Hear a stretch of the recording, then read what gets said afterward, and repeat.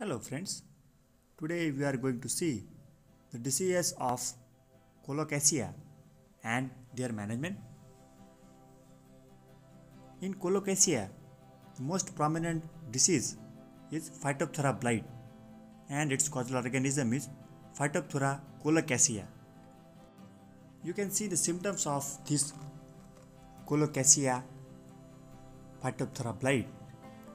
It shows small dark brown flakes or light brown spots on the upper leaf surface. You can easily identify this Phytophthora blight in Colocasia. These early spots often occur at the tips and margin of leaves where water accumulates.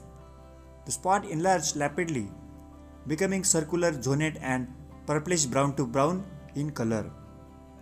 On the lower surface of leaves, spots have water-soaked symptoms. Dry, grey appearance and hard globules of plant exudates are sometimes present on lower side of leaves.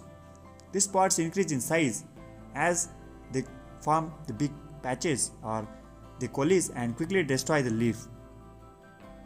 In dry weather or on some resistant cultivars, the center of the lesions become papery and fall out, producing a short hole appearance.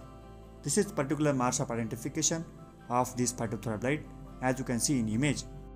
This disease is most serious disease in Colocasia because it directly affects yield contributing character of the crop, that is leaves.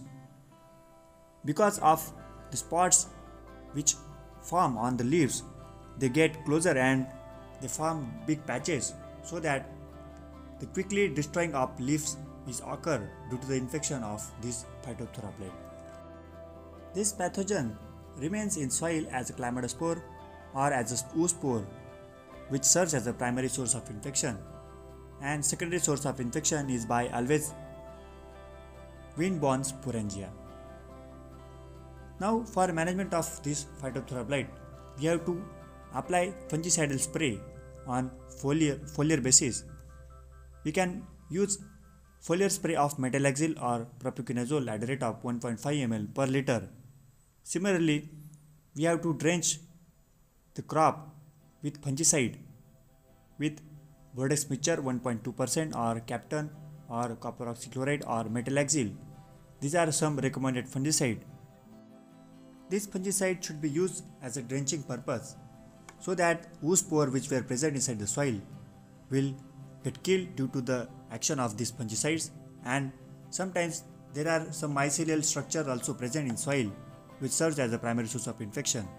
It will also kill by this fungicidal action. So this is all about management of Colocasia Phytophthora blight.